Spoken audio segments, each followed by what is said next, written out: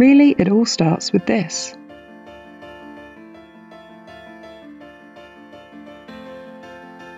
This is the printing press, and it was invented in the mid-15th century.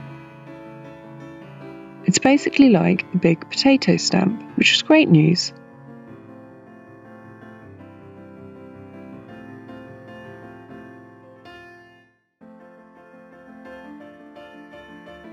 By the 1600s, because of all the printing presses all over the UK, the book trade was booming. But as time went on, authors were finding it difficult to protect their works.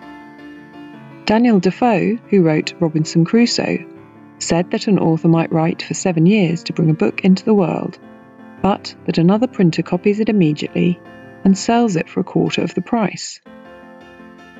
Therefore, a copyright law was created, the 1710 Copyright Act, also known as the Statute of Anne.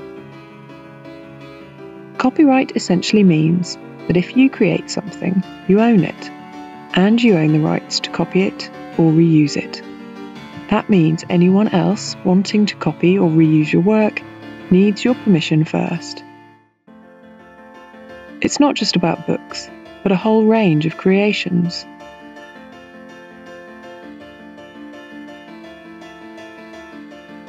Copyright law has gone through some changes, but it still exists today.